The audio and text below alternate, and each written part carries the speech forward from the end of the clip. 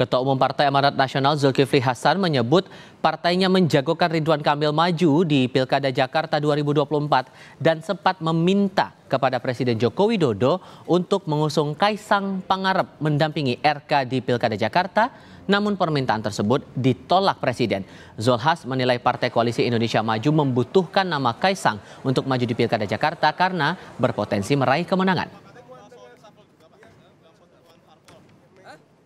Saya mengusulkan Ridwan Kamil di Jakarta, semua setuju. Sama Kaesang.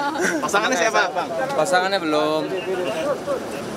Saya lapor waktu itu kan Pak Presiden, kalau Kaesang boleh nggak gitu. Pak Presiden bilang jangan ya. Tapi kan partai-partai perlu. Kata Mas Kaesang bilangnya itu kan versi Pak Zulhas. Iya, tapi kan partai-partai perlu kan. Perlu apa? Agar bisa menang. Gitu. Kalau Pak RK mau Kaesang. RK Kaesang. Pak RK siapa saja kalau menang pasti mau. Kalau PAN gimana Pak?